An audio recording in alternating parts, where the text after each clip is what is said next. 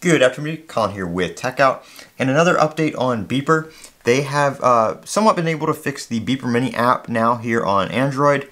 One thing that is not working is the SMS registration, so you do have to sign into your Apple ID. Now, that is not connecting your Apple ID to a remote Mac like the Beeper Cloud application does. It is all still local here on the Beeper Mini application, but the limitation to that is you can only send and receive messages from a Apple ID email. So if you send a message, receive a message, it's going to be to and from that Apple ID email rather than your phone number. Now, if you're like me and you have a SIM card in another phone, you can still attach your SIM to an iPhone, and as long as you deactivate that SIM but leave it in your iPhone so the number stays attached to the Apple ID on the iPhone, you can sign into your Apple ID on your Beeper Mini application and still select that phone number. So I have an eSIM in my iPhone 15 Pro Max, and I have switched that eSIM to the SIM in this OnePlus Open right here, and now I can still send and receive from my phone number as long as I don't delete that deactivated eSIM from my iPhone.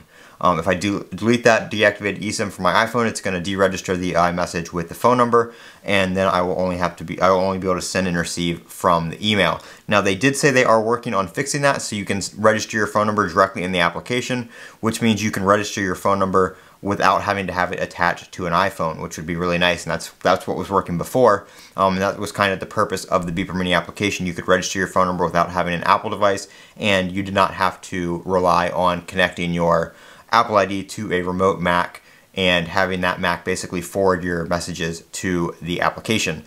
So if you were concerned about doing that, you don't have to do that in Beeper Mini.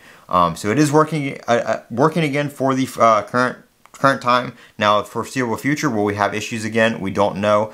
They did say they are removing the subscription currently while they work that out to see if they are going to be able to keep this going. They don't want to charge people with it being uncertain right now. So this is kind of not a beta. The application itself works just fine, but Apple is obviously trying to kill this.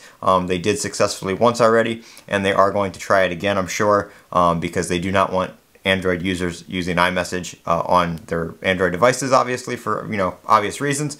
But hopefully Beeper does find a way to keep this going, at least for a while.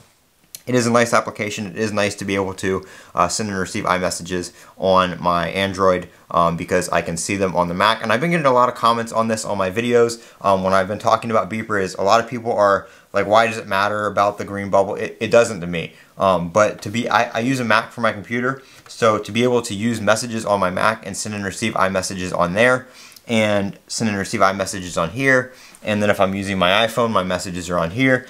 It's just the easiest application to keep them all tied together rather than using WhatsApp or some other messaging platform, because not a lot of people that I know use that. So iMessage is the most popular here in the United States, and it's the easiest to keep my messages all unified in one application. So to be able to send and receive them on Android is a pretty big deal. Now with Beeper Cloud, you can still do that. That still does work. That works just as it always has. You sign into a remote Mac. Basically, it puts your Apple ID on there, and it basically acts as like a forwarding service for your account. So that is the current status of Beeper Mini. Again, they did remove the subscription, so you don't have to pay I believe it was $1.99 or $2.99 a month. They did give you a 7-day free trial. If you had the trial before that, they extended it, but I just saw word from them that they are not going to be charging people while this is still uncertain and while they're still working out those other issues, especially with the phone number registration and stuff like that. So for the time being, Beeper Mini is back, and we will see how long this lasts. If anything happens to it, I will keep you guys updated.